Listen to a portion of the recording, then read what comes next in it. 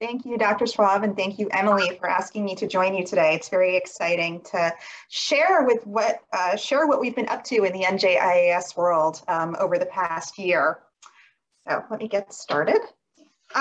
In case you're not familiar with NJIIS, it's the New Jersey Immunization Information System, but we call it NJIIS. It is a free, confidential, population-based online system that collects and consolidates data for New Jersey's children and adults. It consolidates immunization information to provide an accurate immunization assessment for individuals in the state of New Jersey, as well as assists communities in assessing their immunization coverage and identifying pockets of need. NJIIS is currently operated and maintained by New Jersey's Department of Health. There are over 12,000 active users in NJIIS. This includes staff from healthcare practices, pharmacies, hospitals, school nurses, and health departments. Sites that administer the COVID-19 vaccine are required to enter all individuals vaccinated into NJIIS. Some facilities have read-only access to NJIIS to view student, patient, or client immunization records. This includes nursing homes, daycares, and home visiting programs. Every state in the country has their own immunization registry. Immunization registries are an important tool to increase and sustain high vaccination coverage by consolidating vaccination records of patients from multiple providers, generating reminder and recall vaccination notices for each patient, providing vaccination history documents, and vaccination coverage assessments. There are over 8 million patient records in NJIIS. NJIIS is a lifespan registry covering patients from birth through the senior years.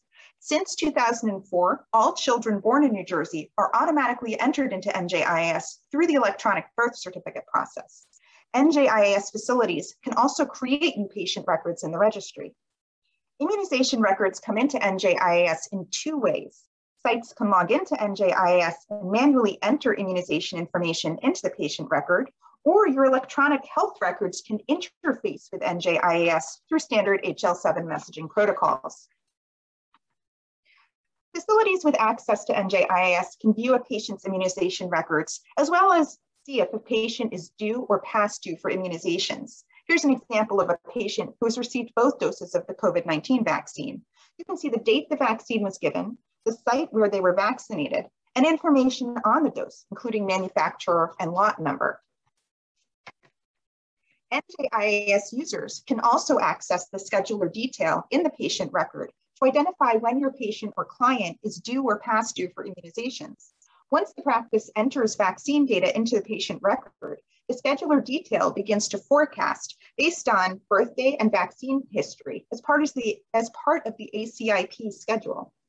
Here, you can see the yellow boxes indicate the earliest possible dates when the next round of vaccines is due in the series. Green shows what has been given, including the date the dose was administered. Red is what is due or past due. White tells you you can no longer give the dose based on age.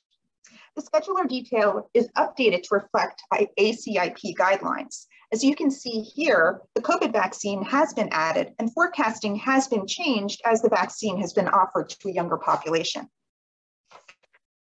There are a few requirements around NJIIS I'd like to mention. Sites that immunize children under the age of 7 are required by state mandate to enter that information into NJIIS. Participation in NJIIS is required for sites that participate in the Vaccine for Children or 317 programs. And as I mentioned earlier, COVID vaccine providers are required to report all COVID vaccinations given in NJIIS.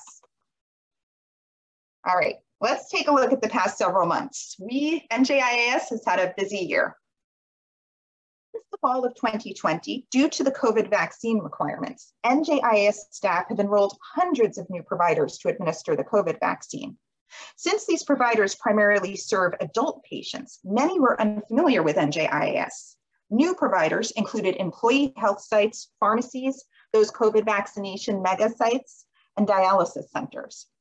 NJIIS staff worked with these providers to verify information, assist with the required DOH and CDC enrollment forms, ensure they took the required COVID vaccine webinar, and assisted with data entry issues. To address the high volume of new providers, NJIIS now has online enrollment for COVID vaccine facilities, as well as the required on-demand COVID webinar that provides information on COVID vaccine requirements, NJIIS data entry, ordering, and the storage of the COVID vaccine.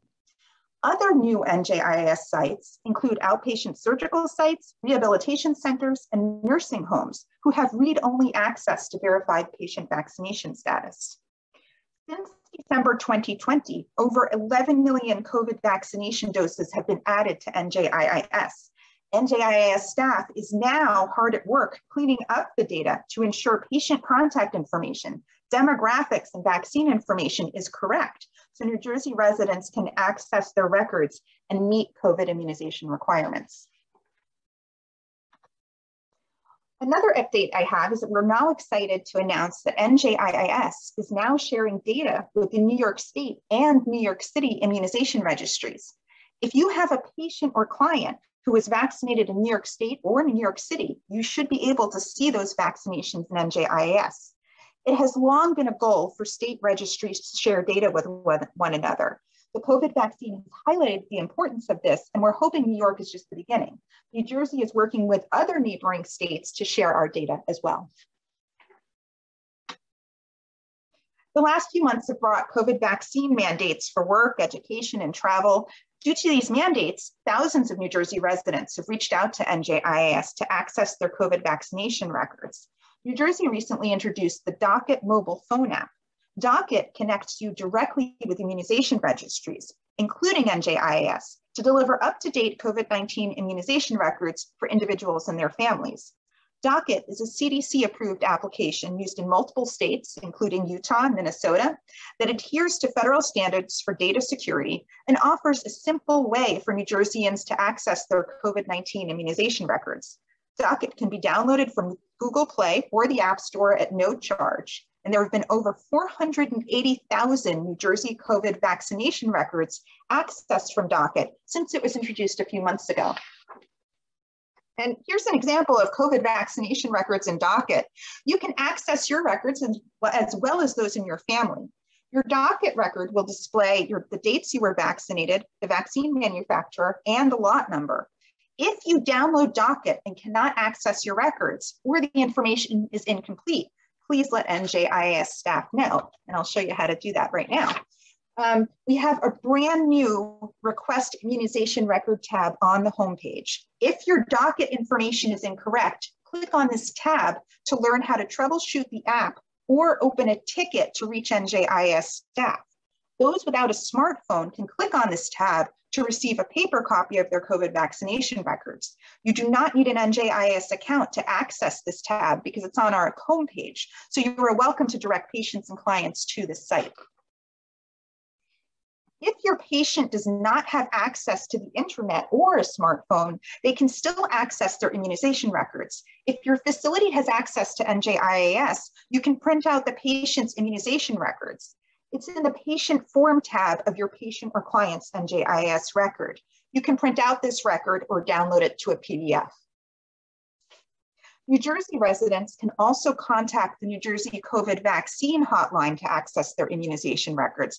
And you can see on the screen a list of New Jersey's COVID hotlines. The vaccine hotline is 855-568-0545, or they can call 211. And again, this website, which is a fantastic resource if you're not familiar with it, covid19.nj.gov, has all the updated information around New Jersey's COVID vaccination efforts, testing, everything like that. So good resource to have in your back pocket. All right. You can find NJIIS at njiis.nj.gov. NJIIS offers user support for system utilization through online training sessions, help desk services, system enhancements, and immunization program updates. There are no member costs or fees to participate in the state program. To enroll your facility and gain user access to NJIIS, please click on the Enrollment and Training section of the NJIIS homepage. And if your facility is interested in administering the COVID-19 vaccine, please click on the COVID-19 enrollment section on the homepage to learn more about the requirements around the vaccine. All NJIIS trainings are currently in webinar format only. You can find a description and register for them in the enrollment and training section of the NJIIS homepage. Our fundamentals webinar is offered multiple times a week. This gives you full access to NJIIS, allowing you to look up patient records and enter immunization information into the record. You can also manage vaccine inventory, create new patients, and run reports. We also offer monthly read-only webinars for those who require read-only access to look up patient and client immunization records. NJIIS also offers on-demand webinars that can be taken anytime. The COVID vaccine webinar is required for any user entering COVID vaccine data into NJIIS. If your facility is concerned that patients have fallen behind on their vaccination schedule, check out the Reminder Recall webinar, which shows you how to run the Reminder Recall report in NJIIS. This is a great report that gives you a list of patients due or past due for vaccines. The report gives you a list of phone numbers if you'd like to do some phone outreach, or you can print out a form letter and mailing labels for mail outreach. It is a great way to remind patients to come into your office to get vaccinated. Finally, the Department of Health offers an HPV vaccination tool tutorial for offices interested in boosting adolescent immunization rates.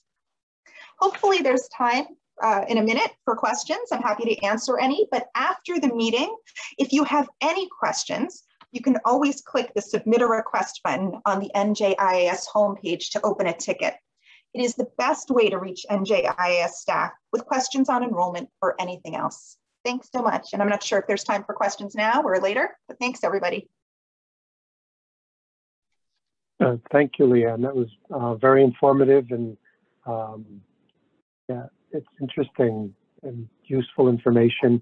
I think we do have some time for questions now. There were a couple in the chat as well. Let me read that first. Actually, there's one question in the chat. Can we post COVID-19 shots online? What is the name of the app for it? I'm not sure. No, I need more information on that question. Yeah, that was from Stephen Leon. You could unmute yourself and ask the question.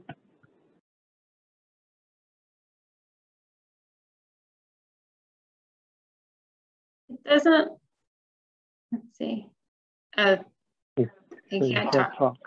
Yeah. Stephen, if you want to click the Submit a Request button to open a ticket to give more information on your question, please go right ahead. Again, it's on the NJIIS homepage.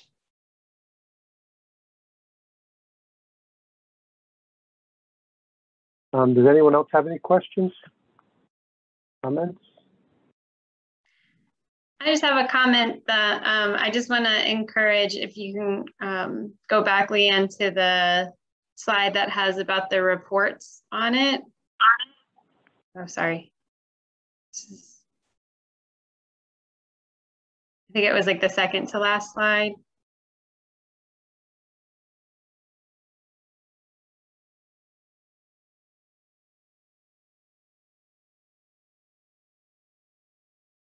Yes, this one. Trainings, yeah. Yeah, so I just wanted to encourage people and also let you know about a couple of resources that we have. So the Reminder Recall tool is really helpful for identifying patients that are overdue for vaccines. And, you know, right now with back to school and as a result of the pandemic, a lot of children are behind on their regular vaccine schedule and maybe missing doses or, you know, have fallen behind. So it's really important to get, you know, recall people back to the office. And this is a tool that you can use. And if you have any trouble using it, you know, please reach out to Leanne and her team because they can help walk you through it. And I also wanted to share that Melinda Garcia, the manager of adolescent immunization initiatives at the partnership, who's on the call, she's also available to help with, you know, promoting the Reminder Recall tool at your office, and also with using the HPV vaccination tool to help assess your HPV vaccination rates. Because, you know, again, we all are, you know, very focused right now on COVID-19 vaccine, and with an upcoming flu season, looking ahead to that, and we don't want to fall behind on regular, regularly recommended routine vaccines as well. And I also just want to take the opportunity to thank Leanne and her team at the partnership, Teresa and Renzo and Keitha, who do just a great job. Over the past year and a half, their workload has been tremendous. And I just want to acknowledge, everything that they've been doing to bring sites on to using the registry to administer COVID-19 vaccine, and also now working with people to ensure the correctness of the vaccine records, as we all see how important they are, in the face of mandates and return to school, return to work, return to offices. So I just want to pat them on the back and congratulate them for a lot of hard work. Thank you. Here, and I agree, they've done a fantastic job. And working with our partners on the Department of Health, who are also on the call today, it's been a team effort. And thank you. We're always happy to talk about it. Yeah. Thank you. I have two questions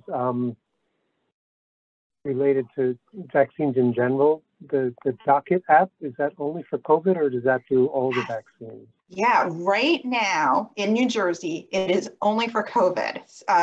Brand new for us, but we're hoping, I can't speak for the Department of Health. I don't know where they are on this. They are on this, but it would be a great resource for all vaccines. So we'll see what happens in the future. Okay. And I have the same question for the sharing with New York. Is it two-way, and is it automatic, and is it all the vaccine records come through, or is it just COVID? No, from what I understand, it's all vaccines, and it is two-way. This has been a long time coming for every state. I think ultimately it would be nice to have access to every state registry. It's come up before in times of crisis. For example, if there's a hurricane in New Orleans and everyone goes to Texas would like to have access to immunization records.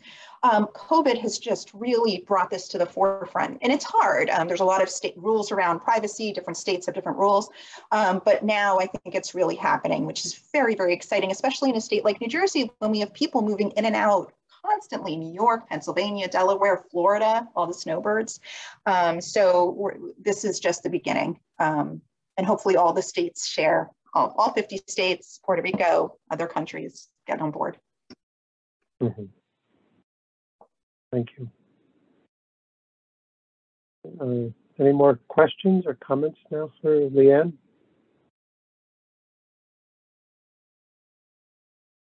All right, well, thank you. If anybody does have any more questions, I'd encourage you to submit them, and we'll be happy to keep everyone up to date. Next on the agenda is Emily Haynes is going to provide some updates on COVID-19 initiatives and new resources related to COVID-19 vaccination from the partnership.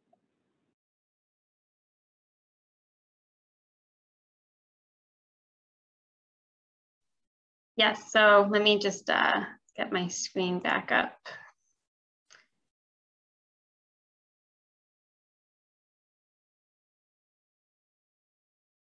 Okay. Sorry, there's always a delay as to when you share your screen, and then the toolbars all get in the way.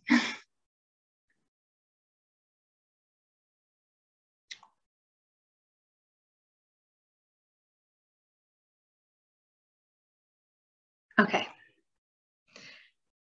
So let's see the agenda. So thank you, Leanne, for that great presentation. And I'm now going to just go through some of the new resources that we have at the partnership for maternal and child health, and also with some of our partner organizations, and wanted to make sure that you are aware of them, and we're very excited to announce them because you will be hearing more about them. And as co-members, we want to make sure that you're first to hear about new initiatives, and also helping to hopefully finding these resources helpful for you in promoting vaccinations. and also helpful to promote these programs as well as a way to increase vaccination coverage. So the first program that I'm excited to share is called Step Up, Vax Up, Campus Health Awareness Campaign.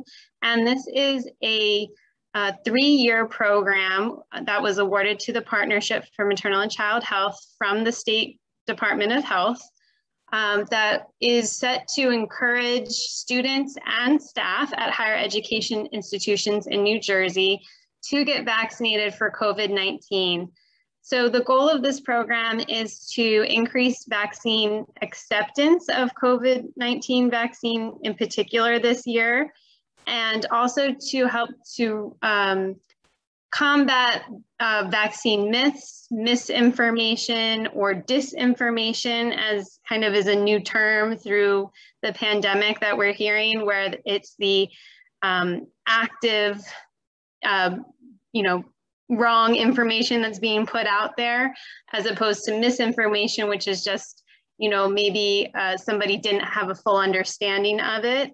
Of the information and they're sharing it. Disinformation is when someone knowingly puts out wrong information and then is sharing it. So we're combating both misinformation and disinformation around COVID-19 vaccine to help bust those myths and increase vaccine acceptance for college students. And we have, we're putting together a team at the partnership. Sandy and Brittany introduced themselves, and we also we'll bring on another team member soon. And this team will be providing outreach and education at all the higher education institutions in New Jersey, statewide, to connect with the colleges. A lot of them have already signed on to promote COVID-19 vaccine to their students. Colleges and universities want their student and staff populations to be vaccinated. There's a high motivation there. And so we want to work with them on some things that they may already be doing, and then offer them another resource. So the Step Up, Vax Up Campus Health Awareness Campaign will have a contest component for students. And the idea is that the students will be encouraged to create a video, like a public service announcement style video, or a podcast session where they will be educating their peers about COVID-19 vaccine. And, we will kind of run this similar to the Protect Me with 3+ contest, if any of you are familiar with that initiative at the partnership, where the students submit their creations, we review them to make sure that they're accurate information. There will be like a judging process, and then finalists will be selected. And the grand prize for the first place winner is $5,000. So we really hope that college students will attract their attention, and they'll want to participate, and then also, educate their peers and educate their campus to get them wanting to get vaccinated and overcome some barriers. So if you have, if you want more information about this campaign, you can contact Sandy. Her email's up on the screen right now. And I guess we'll just stop after each announcement and see if there's any particular questions about each component. So does anybody have any comments or questions about this campaign?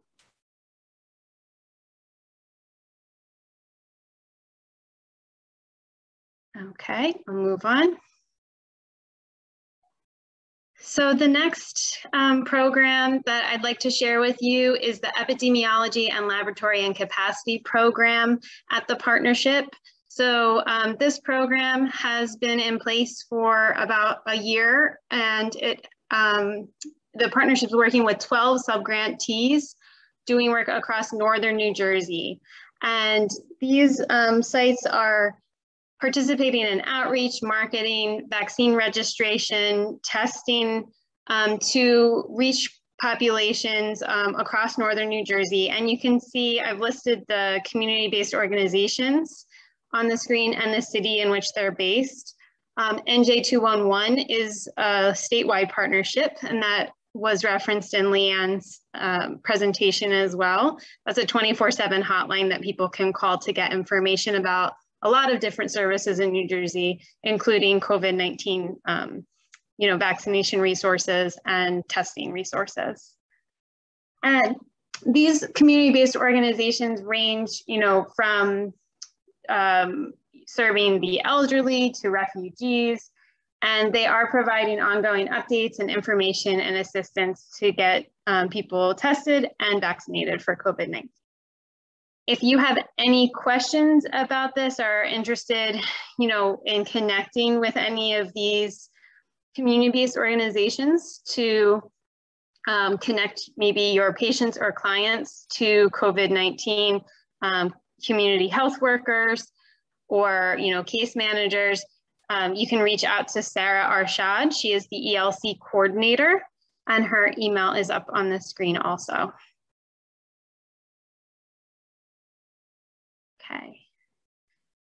And then next, we have the COVID Community Health Worker Program. This is a new program at the partnership that started in July, and it is funded by HRSA, the Health Resources and Services Administration.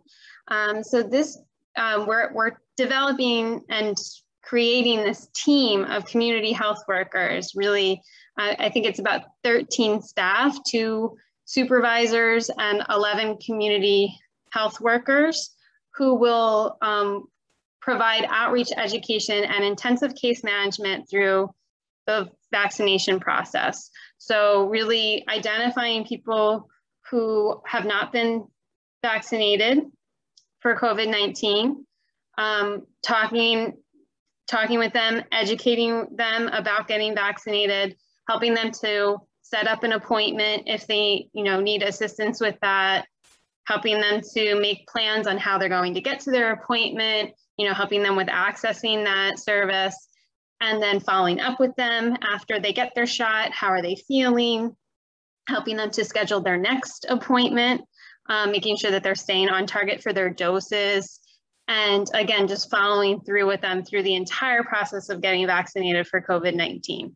And the goal of the program is that there will be case management provided to 5,500 individuals. So each community health worker will carry a caseload of 100 participants at a time, or up to 500 for the year. And the goal is that we would outreach and educate 11,000 individuals. So you can see there's target counties. Let me just move so I can see it. It's Essex, Passaic, Hudson, and Union are the target counties for this initiative. And I also listed priority cities for this presentation: Newark, Irvington, and East Orange, because I know many of our EMIC members are located in the Essex metro area or greater Newark area. And this is a really good resource for you to help connect people to getting vaccinated if they have questions, if they need more intensive case management to getting vaccinated. This is a definite resource. And we have staff that speak different languages. So, we're able to serve a wide population of people. Okay. And if you want more information or you'd like to connect more closely with this program, I listed the director that's overseeing the initiative. Her name is Myra Ramirez. She's the Director of Strategic Community Initiatives at the partnership, as well as Evilise and Desiree. Evilise is the program manager and Desiree is the program supervisor. And some of you may remember Desiree Bonner. She was a member of EMIC a few years back. So you might be familiar with her and want to reconnect with her now in her new role.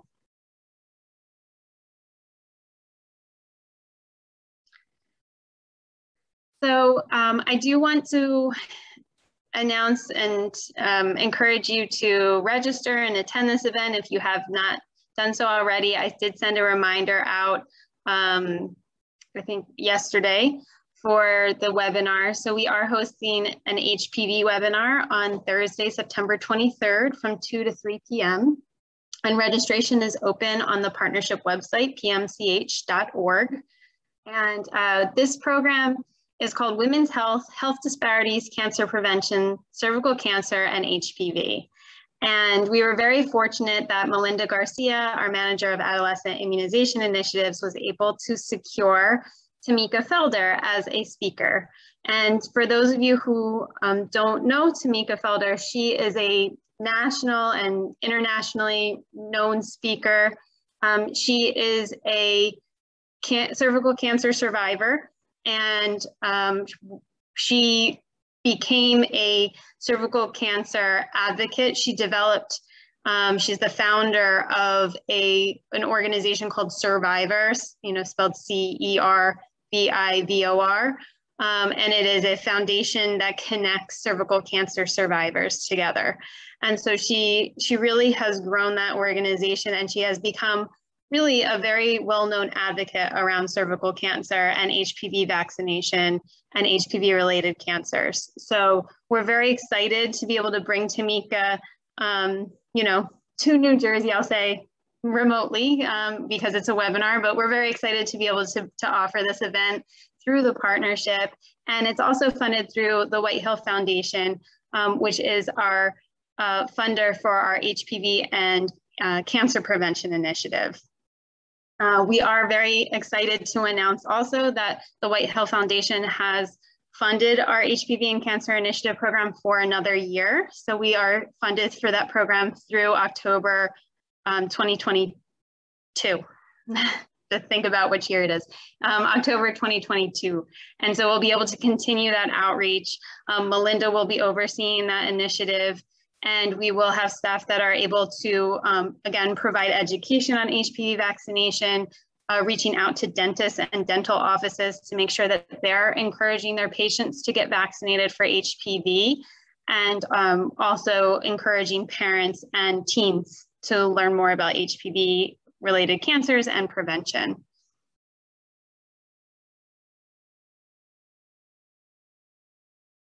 Okay.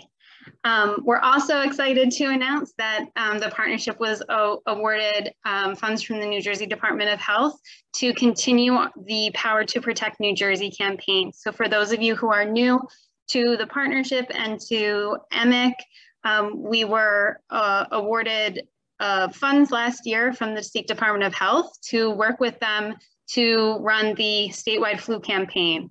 And we were able to develop a website, powertoprotectnj.org.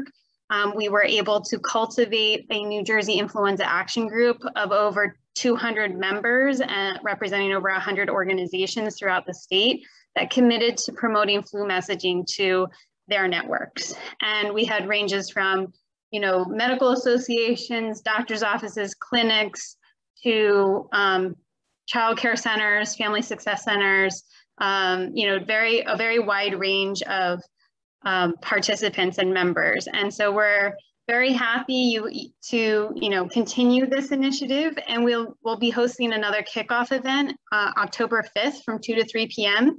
Our speaker is Carlos Velasquez. He's the president and CEO of HMA Associates, and he has a lot of experience with promoting flu vaccine to different populations and strengthening flu vaccine messaging. And so he will be presenting on flu vaccine and health disparities and how to tailor messaging about flu vaccine to different populations. So if you haven't already heard from Amy Gohl at NJ Flu Action at pmch.org, please keep an eye out for her email. She will be contacting the Flu Action Network members from last year to ensure that they're still interested in participating. And if you're interested in joining this effort and maybe you're new, you can contact her at the email on the screen, and she'll be happy to add you to the list. And please check out our website. We're updating the social media content this year. We're refreshing the social media shareables, and we're also creating a print poster that we're going to print and mail out to our action group members so they can post it around. And we're going to leave some space for you to put information about your own organization on there as well, because that was a request from members last year. So that's something new that we're going to be developing. And we'll be sharing information about how to access those new materials for you to promote flu vaccine to your network at the kickoff event. So please join us if you're able on October 5th. Again, I just want to make sure everyone's aware of Influenza Honor Roll. That is a program of the Department of Health.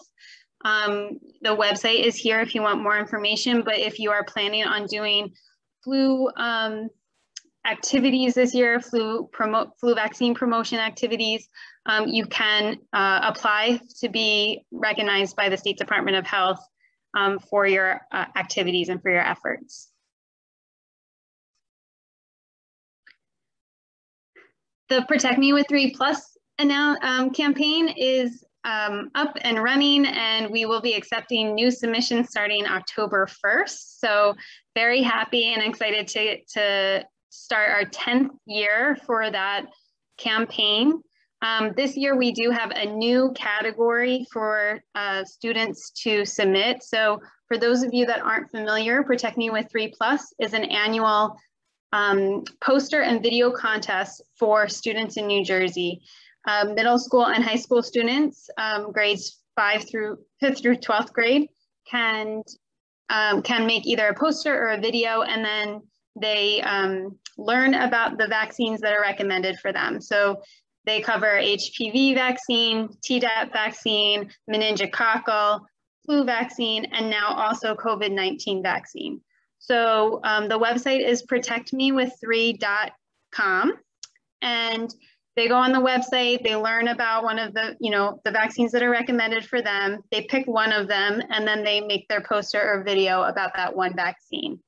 And, we do typically receive about, between 200 to 300 submissions per year. And we're expecting, hoping that because of the pandemic and because of the renewed interest in public health, that students will be interested in learning more about COVID-19 vaccine and wanting to educate their peers about it. So this is a fun project that students can participate in to learn more about vaccines. And we also encourage teachers to use this as a classroom project for 5th through 12th grade. This is a great tool for remote learning as well, because students can make their poster or video, from home if schools are in a hybrid situation. So, this is a really timely project for the year. And we also updated the information on protectmewith3.com to include information about COVID-19 vaccine.